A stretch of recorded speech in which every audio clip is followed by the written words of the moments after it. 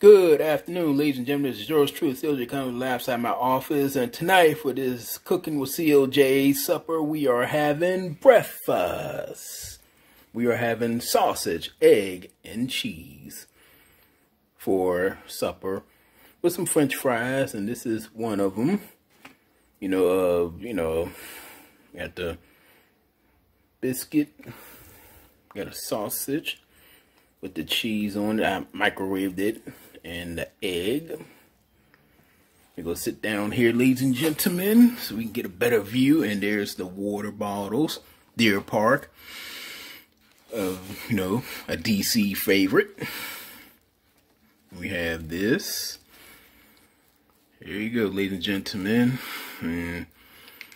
I know what you guys thinking. Oh, where's the jam and jelly at?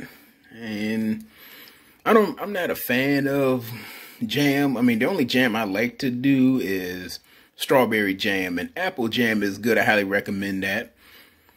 But I do have some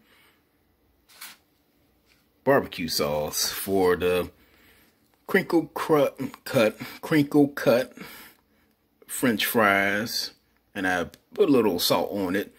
Parsley, I did parsley and garlic powder, and some Mrs. Dash.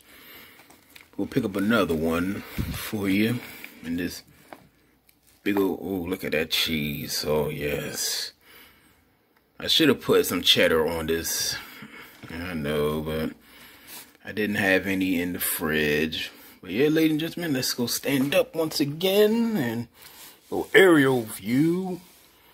But yeah, ladies and gentlemen, this is what I'm going to have for supper. A little breakfast for supper. I guess we call it like a Brenner or something. Yeah.